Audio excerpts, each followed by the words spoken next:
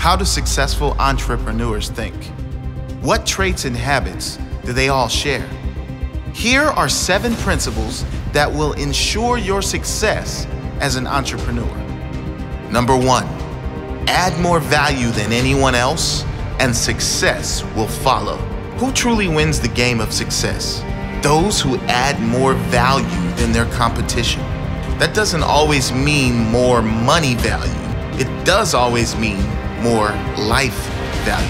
How are you making your customers, your fans, your employers' lives better? How can you make it even better for them? What problems are you solving? How are you making their life easier? If you're solving big problems many people have, or making many lives easier through your work, you'll never have to worry about money. Add that value. Number 2, if you're doing it for the money, you've lost.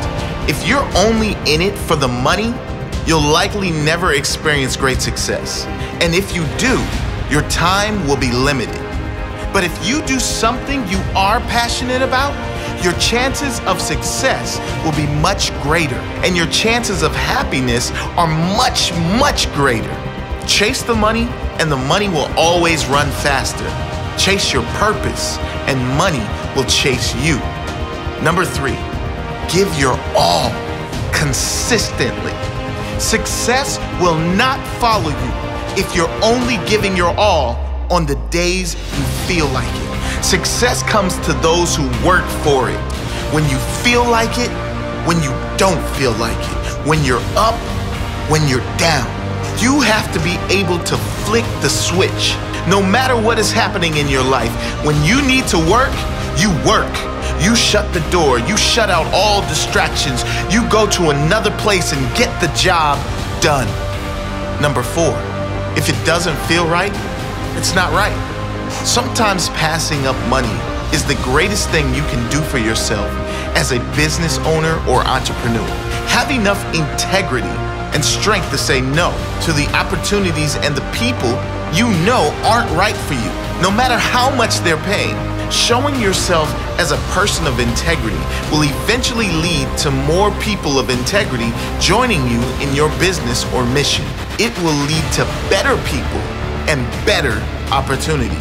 Aligning yourself with the wrong people could mean the end of your business. In the end, integrity wins. In the end, those who do right win. Number 5, it's always quality over quantity. But make sure there's a great quantity of quality. It has to be quality in great quantity. Don't be afraid to bang out more work than anyone could consider possible for one human to do. But make sure everything you are putting out is your very best work. Never put out anything just for the sake of it. If it is not of benefit to your audience, don't put it out. Everything you put out should be your best work, your most meaningful work, and something that adds value to others. Number 6, work on yourself. You can only preach what you practice. You must be working on yourself every day. Before you start work and everywhere in between, the better you are mentally, emotionally, and physically, the better you will be in business. The sharper your mind, the better your results will be. Number 7, pay attention. Pay attention to what is working. Pay attention to what is not working within your business and others. Care enough about your work to be continually improving. Be humble enough to acknowledge you don't know everything. You aren't the best at everything, and you always have room for improvement.